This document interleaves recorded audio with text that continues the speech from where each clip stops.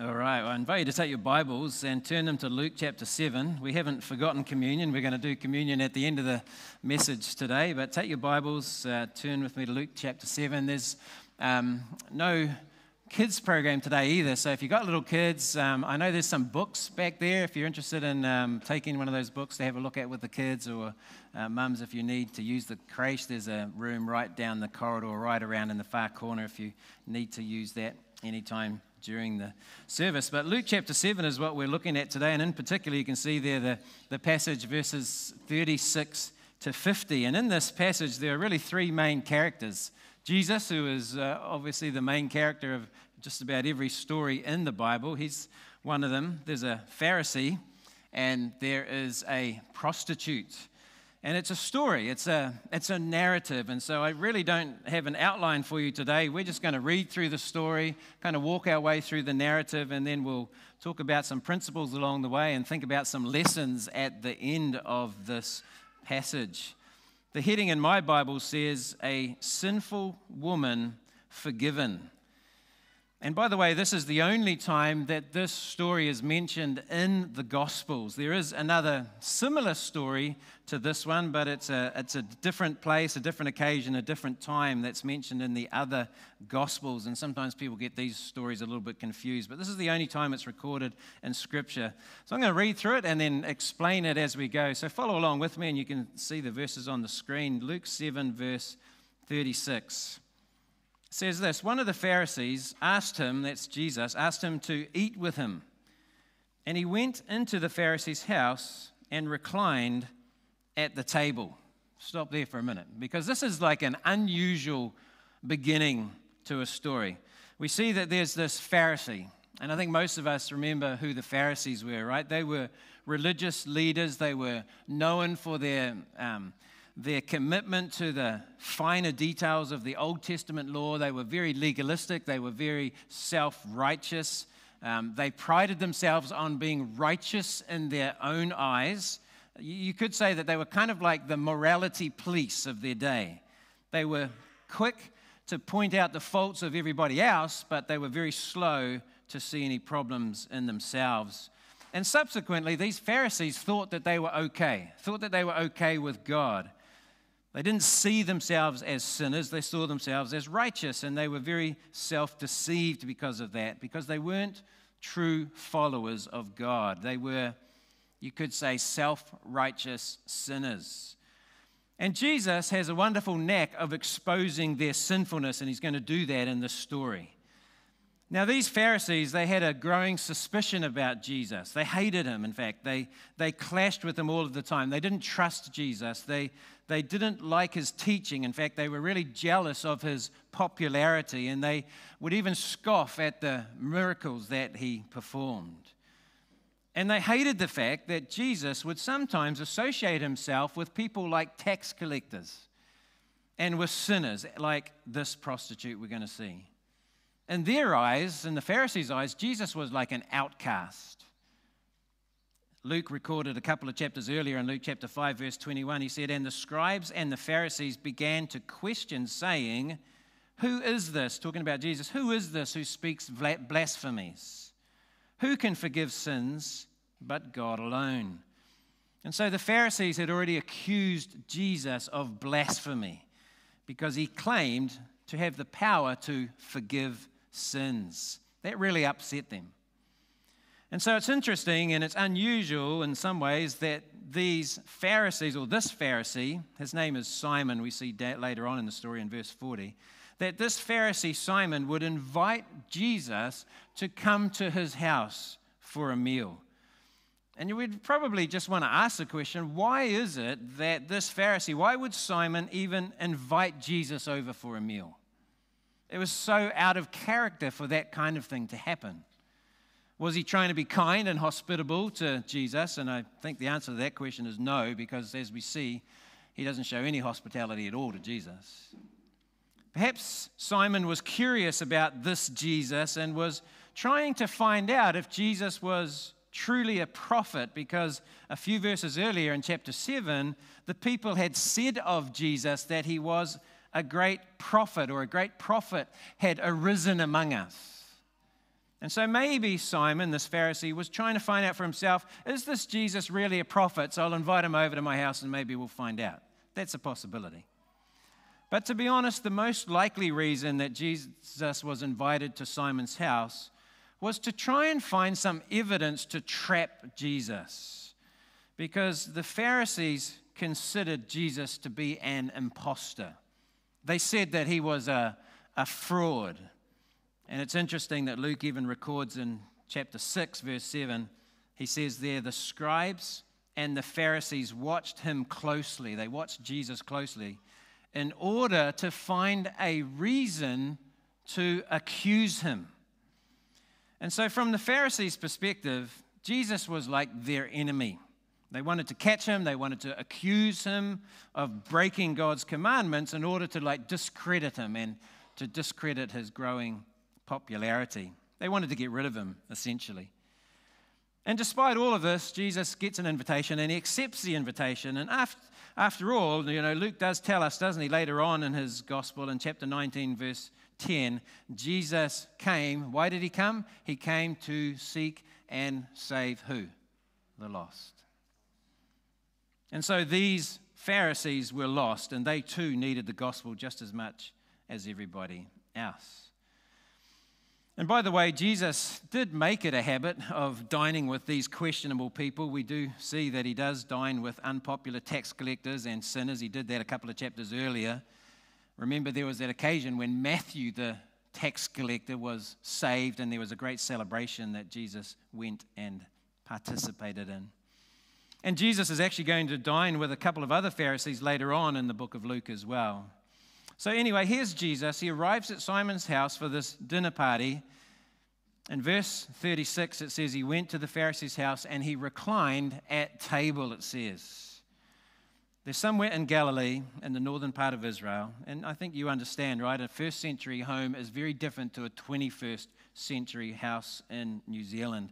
Jesus would have been walking into a house that would have been probably made of mud bricks. It would have had a flat roof. It would have had a hard clay floor. Some homes, if they could afford it, would have mats all over the floors. And if it was an evening meal, which I think this possibly was, there probably would have been oil lamps that were lit inside, just providing a little bit of lighting, a little bit of dim lighting. And a custom of the day was that you would wash the guests' feet as they arrived.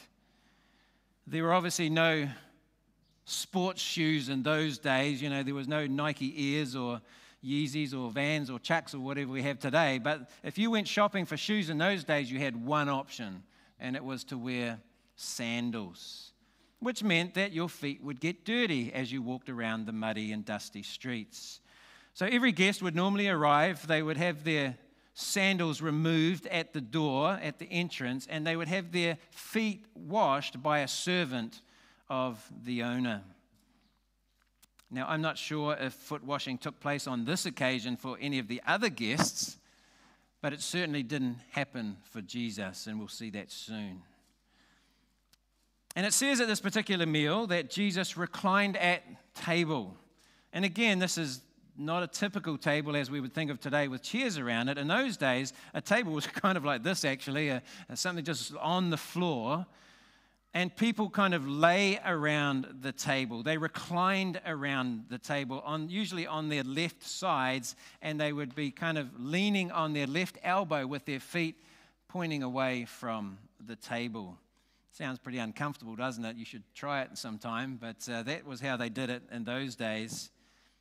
And then in verse 37 it says, "And behold, a woman of the city who was a sinner, when she learned that he was reclining at table in the Pharisee's house, brought an alabaster flask of ointments." So here we have an uninvited woman from the city arrives at the Pharisee's house, and she's called a sinner. Literally, one with a reputation for gross immorality. In other words, this woman was devoted to sin, and she was most likely a prostitute. This means she was most unwelcome, a most unwelcome visitor in a Pharisee's house. Pharisees despised sinners and prostitutes and certainly tried to keep well clear of them. And it may have been that Simon allowed her to stay because he didn't want to make a scene, some kind of nasty scene with Jesus and the other guests were there. But understand this, for her to arrive in that context at that Pharisee's house would have taken a great deal of courage for her to do that. And the question is, why did this lady show up at Simon's place? She certainly wasn't invited by Simon. He would never invite someone like that to his house. Well, she came for one reason alone. And the reason was Jesus was there. She wanted to see Jesus. And although Simon despised the fact that this woman showed up at his place, it was actually culturally acceptable for hangers-on, you could say, to gather at this kind of meal. Uninvited guests would often come to dinner parties in order just to sit around and watch and maybe listen to the conversations that were going on, especially if a rabbi or a teacher had been invited to that dinner. And so these extras would crowd into the house and they would sit around the walls or maybe stand around the walls and watch and listen. Some of them just to hear those conversations, and maybe some of them who were perhaps a little poorer came along hoping for some kind of gift, maybe hoping for some food as well. Well, this lady didn't want any leftover food. She didn't come to hear the Pharisees prattle on about how great they were. She came with one purpose in mind, and that was to see Jesus. And we can assume that she had most likely heard Jesus prior to this event. She'd probably witnessed some of his miracles and heard him teach. And she knew that Jesus was different than all other men or most other men in her town. Many men would come to see her with lust in their eyes, but Jesus had love in his heart and concern for her soul. She was probably weary and heavy laden, and Jesus was able to give her rest, as Matthew 11:28 talks about. And so on this particular occasion, as she quietly entered into Simon's house, it says later on, we'll see in verse 47, that her sins have already been forgiven. Perhaps she had been converted under the ministry of John the Baptist, who had a preaching ministry at the time and was also going around that part of Israel. But anyway, she comes into the house and she stands around the perimeter of the room watching and listening, just waiting for an opportunity to express her love and gratitude to Jesus. And notice what it said there in verse 37, what she brought with her. It says, an alabaster flask of ointments. In other words, it was like a vial of perfume. Just a little small round flask, like a circular container with perhaps a long neck that was used to seal and keep the fragrance in it. And when it was time to use it, the neck would often be broken off and the contents would be poured out. And it's a reasonable assumption for us, I think, to say that this perfume that she had was very expensive. An alabaster vial of perfume may have cost up to a year's wages in that culture and in that time. And obviously she had accumulated enough funds to be able to purchase this perfume, and it would have been something that she no doubt owned as part of her former profession, which says a lot about her former way of life. But look at verse 38, what it says there. It says, and standing behind him, behind Jesus at his feet, weeping, she began to wet his feet with her tears and wiped them with the hair of her head and kissed his feet and anointed them with the ointment. And so this woman has made her way into the room and she's standing at Jesus' feet and she begins weeping. And the original word used is the one that speaks of like rain water. And this wasn't just like a tear or two that she had, but it's like she had this continuous outflowing of tears that were coming from her eyes. And these tears were falling onto the feet of Jesus, and Luther in his commentary calls her tears heart water, for it was surely coming from her heart, he says, and as she was doing this humble act. which incidentally was quite timely. Because remember, Jesus' feet were still dirty. And we'll see that later on. And they hadn't been cleaned at the front door. And the question is, why is she weeping? Well, perhaps there is a number of reasons, or perhaps she has mixed emotions at this moment. Perhaps she has sorrow over her sin, and she's perhaps reflecting on her life of immorality as a prostitute, and so she's weeping about that, her many sins that verse 47 talks about. Maybe at the same time there's like this emotional joy that she's going through because she has experienced being in the very presence of Jesus, who at this point is now her Savior, the one who has now carried her burdens, and so perhaps she has tears of joy. And as she wept, it says there in verse 38, she kept wiping Jesus' feet with the hair of her head. And this is another significant action for this time. Because for a woman to let down her hair in public was culturally unacceptable among the Jews at that time. In fact, typically the only women who did let their hair down in public were prostitutes. And so this woman has no water, and so she uses her tears. She has no towel, and so she uses her hair. And then she begins to kiss the feet of Jesus. And once again, this is a very unusual act. It certainly wasn't PC for those times or in that culture. It was not a normal reaction.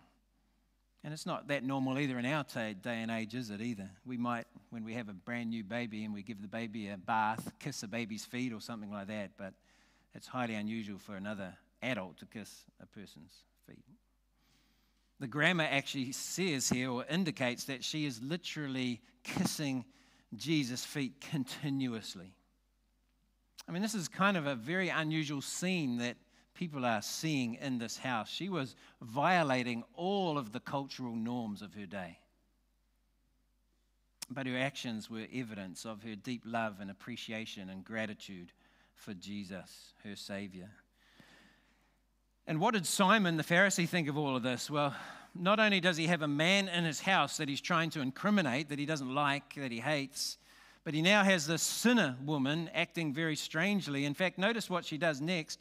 She cleaned Jesus' dirty feet with her tears. She dried them with her hair. She kissed his feet. And now she's pouring expensive perfume on them. She's anointing his feet. Now, it would be perfectly normal at the appropriate time to anoint somebody's head with much cheaper oil, maybe olive oil, but to pour out this expensive perfume onto somebody's feet was an extraordinary act. Now, if you can imagine kind of being there, if there was a large crowd of people in Simon's house, and perhaps it was the evening and the room was perhaps dimly lit, it is possible that the woman's actions so far had gone unnoticed by a number of people in the room.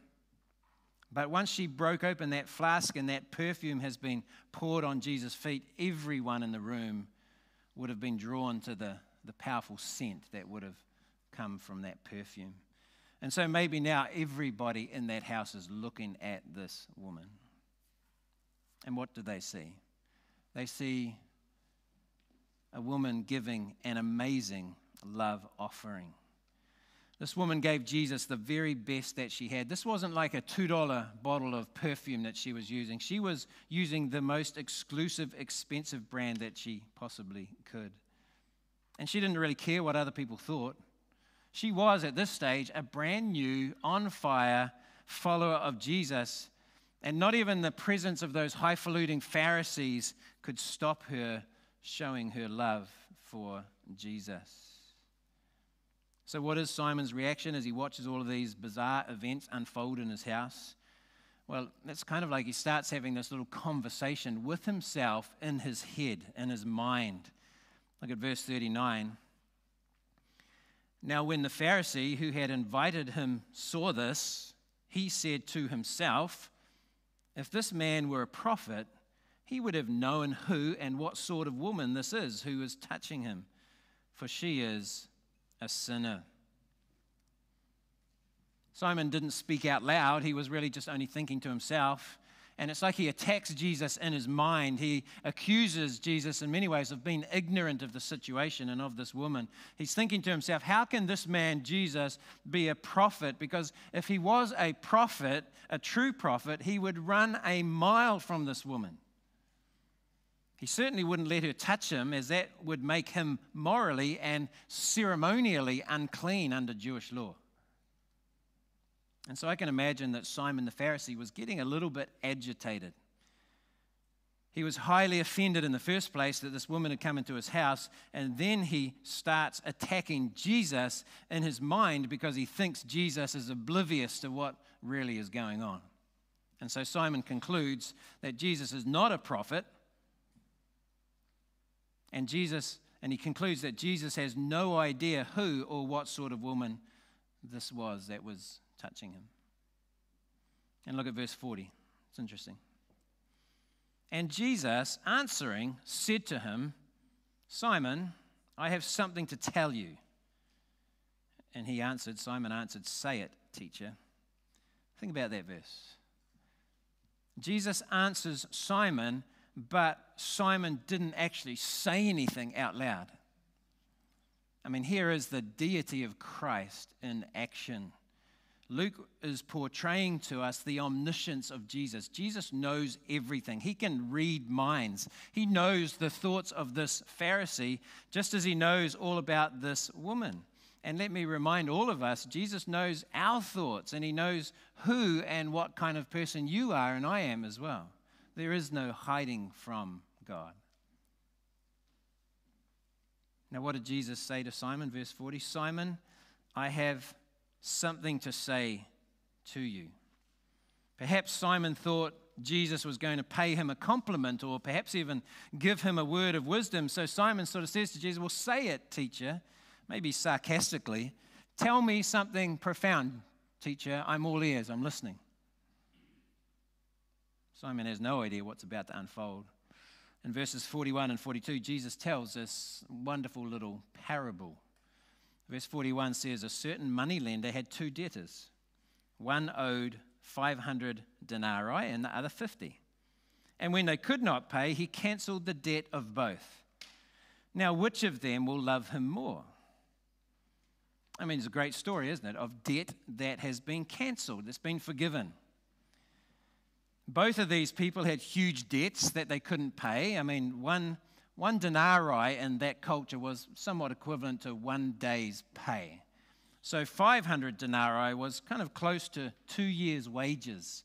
And 50 denarii was something like about 2 months' wages. But it's like the banker shows grace. He removes the debt from both of their records. I mean, it's a wonderful story, right, if it was a true story. Pretty simple to understand, isn't it, how this unfolds. In today's terms, I guess we could think of it like this. Lewis and Angus are sitting right here in front of me. If Lewis had a mortgage and it was $500,000, right, and he couldn't pay it, and Angus had a mortgage, let's just say it's a smaller one, $5,000, and he couldn't pay it, and the bank called up both of these guys and said, hey guys, don't worry, I've cancelled your mortgage. It's all paid off. Your debt is gone. You don't owe any more money to the bank. It's done. Now, who's going to have the most gratitude and love for the bank? The one with the greater debt, right? The one with the biggest debt. And so Simon answers it rightly. Look at verse 43. Simon answered, the one, I suppose, for whom he cancelled the larger debt. And Jesus said to him, you've judged rightly. Because great love comes from great forgiveness. The greater the forgiveness, the greater the love. And you'll notice perhaps there's an air of arrogance even in Simon's response. He kind of says, I suppose. Maybe that's somewhat sarcastic as well. He could have just said, hey, the one whom was forgiven more, just said it like that. But whatever Simon's attitude was, if it was wrong or whatever, Jesus affirmed that he said the right answer. You've judged correctly, Jesus said. You've got it right. And at this point, maybe Simon is feeling, pretty good about himself and about his answer, and he has no idea really that Jesus is about to turn this whole thing upside down on him. because the application of the parable really comes in a moment here. Because Jesus, you notice what he does next. He looks at the woman and he talks to Simon. With his eyes turned towards her, Jesus asks the Pharisee to look at her as well.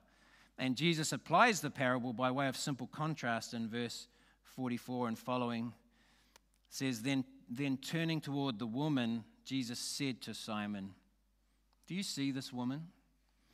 I entered your house, and you gave me no water for my feet, but she has wet my feet with her tears and wiped them with her hair. You gave me no kiss, but from the time I came in, she has not ceased to kiss my feet. You did not anoint my head with oil, but she has anointed my feet with ointment." It's really a setup to show the miserable position that Simon the Pharisee is still in. He's still trapped in his sin, and it's evident because of his lack of love. And ironically, the so-called sinning woman is no longer trapped in her sin. Simon has been a poor host. He hadn't shown the simple courtesies expected of one who invited someone over for a meal. Simon the Pharisee gave no water for Jesus' feet. The woman, the sinner, gave heart water, her tears. Simon gave no kiss of greeting. She hadn't stopped kissing Jesus' feet. Simon gave no oil, not even cheap oil, olive oil for Jesus' head, but she anointed Jesus' feet with costly perfume. As you look at it, by comparison, who was in the better position? It was the woman. She loved much. Simon showed no love. She is forgiven, but Simon is not forgiven. And there's a lot of irony, really, in the story.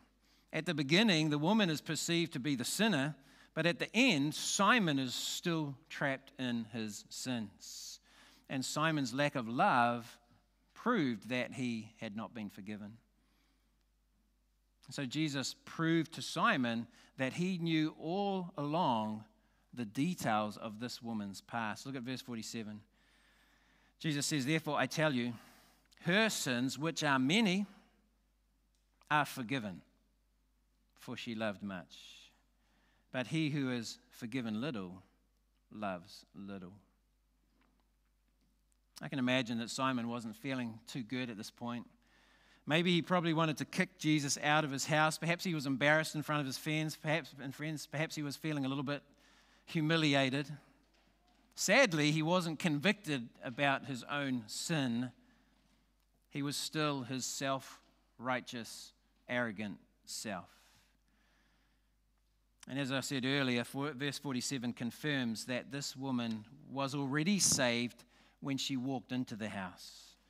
The tense of the grammar here, the verb here, talks about an action that had already taken place in the past. She had been forgiven, and she remains in that state for all eternity. It's a beautiful picture, that terminology, someone who has been forgiven.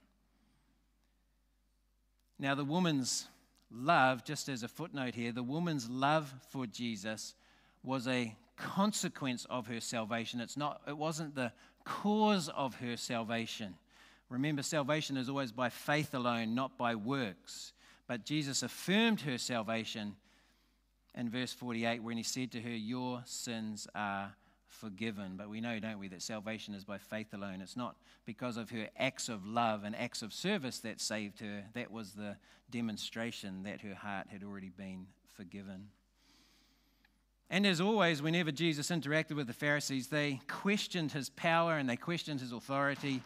And it's no different here if you look at verse 49.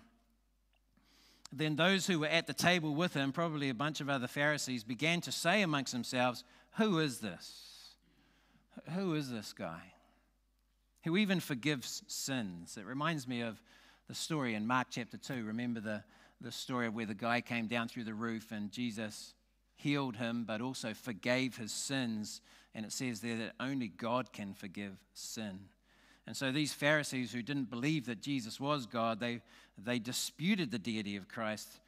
They doubted his ability to forgive, and ultimately they accused him of blasphemy, which is unbelievable, really, in that context. And so they rejected Jesus. And as a result of rejecting Jesus, they turned their back on their only hope of salvation and the only hope of forgiveness that they could experience. And then Jesus has one more final word of encouragement for this lady, for this woman in verse 50. Jesus said to the woman, "Your faith has saved you. Go in peace." I mean, imagine being there in that occasion, at that time, just sort of watching that whole episode unfold. Be an interesting experience, wouldn't it? But there's some lessons that we even need to think about a little bit more in this passage. Luke, as he writes the Gospel of Luke, has a purpose in writing it. And part of his purpose is for us to understand, first and foremost, who Jesus is. That's what the Gospels are all about. Who is Jesus? So what do we learn about Jesus? Who is Jesus? And I think we learned the big picture of this story is that Jesus has the power to transform the life of any sinner. That's one of the main points of all of the Gospels, that Jesus can change lives. He has the power to radically change people's lives. He also knows all things, right? Even the thoughts of man. He knows, as I said earlier, who each of us are and what our lives are like. Jesus knows all about us and who we are. And we learn from this passage too that Jesus forgives sins. That means he must be God. And he takes upon himself the debt of our sin, which is implied by this passage as well. And right at the end, that he is the giver of peace. How do you have peace? How can Jesus say, "Your faith has saved you, go in peace"? The only way that you can have peace is if your sins have been forgiven and you're a follower of Christ. But the passage reminds us too that God forgives our debt, does he not?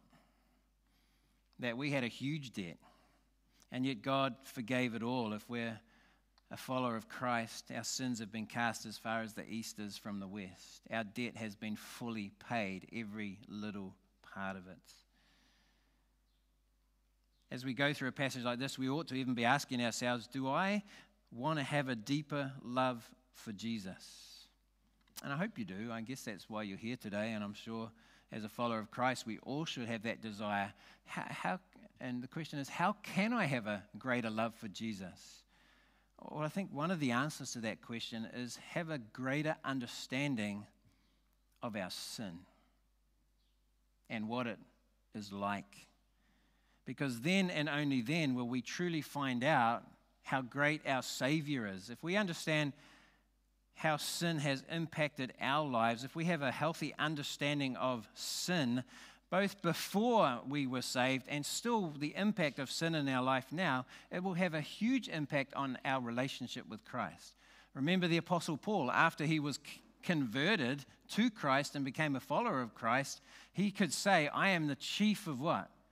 Sinners." We know he had a pretty rough life before he came to Christ. He was approving of people killing Christians. But even after he became a Christian and after his sins were forgiven, Paul still recognized that sin impacted his life, and he could say, "I am the chief of sinners." Romans 3:23 says we all fall short of what? God's glory, God's standard. We all fall short. It doesn't matter how many sins you've committed enough sins to fall short of God's standard and God's glory. And I think oftentimes a lot of people like to compare themselves to others to make ourselves look better. But we don't want to do that. That's what the Pharisees did. They kind of looked at other sinners in their minds to make themselves look righteous, but we shouldn't do that. You don't look over at somebody who's a criminal and say, "I'm not a criminal, I'm not as bad as that person," or "I'm not a gangster, or I'm not a swindler, an adulterer, or rapist, or whatever." We don't compare ourselves to other people. We all must compare ourselves to Christ and to God's holiness. And when we see ourselves in view of God's holiness, we will then get a true reflection of what we're like. That we fall short of God's standards, that we're still sinners and we're still impacted by sin. Because the greater we understand sin, the greater we will see Jesus to be. The knowledge of our sin fuels our love for God, you could say it that way. We know that Jesus is a great Savior when we fully understand that we're a great sinner. When we recognize and realize that we are a great sinner, then and only then will we recognize we have a great Savior. How great or small is your love for Jesus? And really, it's proportionate to understanding our sin in our lives. And so we need to ask ourselves these questions. How is my love for Christ? Is it large or is it small? Is it medium? We need to reflect on those things. And oftentimes our love for Christ is proportionate to our gratitude as well and our thankfulness. As we understand what Christ has done for us, our love for Christ will be growing as we have a grateful heart and a thankful heart. And so as Christians, we need to be grateful for what Christ has done for us, that he stood in our place, that he's taken the punishment of the wrath of God in our place. And when we recognize all that Christ has done for us, it should well up in us a greater love for him and a greater appreciation for him and a greater desire to thank him for what he's done for us. John Owen said this. He said, "The man that understands the evil of his own heart, how vile it is the only useful, fruitful, and solidly believing and obedient person." In other words, he's just saying we need to understand, how far short we fall of God's standard and God's glory. But thankfully, we can run to Christ, who is a great Savior, and we can express our love and obedience to him because of what he's done for us. We're going to sort of transition at this time, and we're going to celebrate communion, and I thought it'd be nice to have it just at the end of this message because it really is an opportunity for us to reflect again on all that Christ has done for us and the forgiveness that we have as believers. As I said, God's forgiven us. Our sin is cast as far as the east is from the west. There's other metaphors in the Bible as well that remind us that our sin, God takes it and he casts it behind his back so that he doesn't see it, and he throws it to the depths of the ocean, and we're certainly grateful for that he forgives us.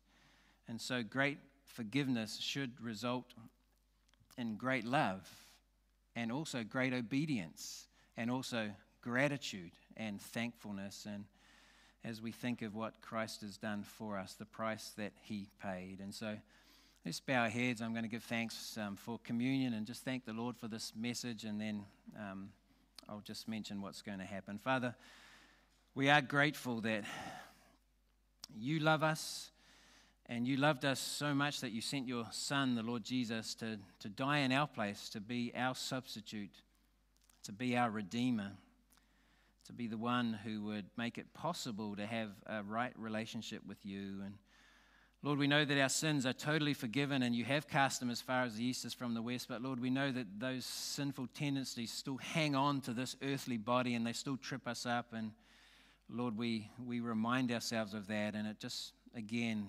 magnifies in our mind how gracious you are and how forgiving you are to continue to, on a daily basis, forgive us. But Lord, ultimately, we're thankful that you have forgiven us fully and that our future is not in danger because you have totally forgiven us. But Lord, we recognize that from day to day we trip and we stumble and we need to still confess those sins. And Lord, that hinders our relationship with you now, but it doesn't take away our eternity. And so, Lord, help us to live in light of these truths. Lord, help us to be growing in our love for you and in our gratitude. And Lord, at this time, we just want to say thank you for your love to us and for your forgiveness of each of our sins. And so, Lord, as we take this communion now, we want to say thank you for the bread, which demonstrates that your Son, your perfect Son, laid down his life for us. He shed his blood. His body was broken for us. It was beaten. It was bruised.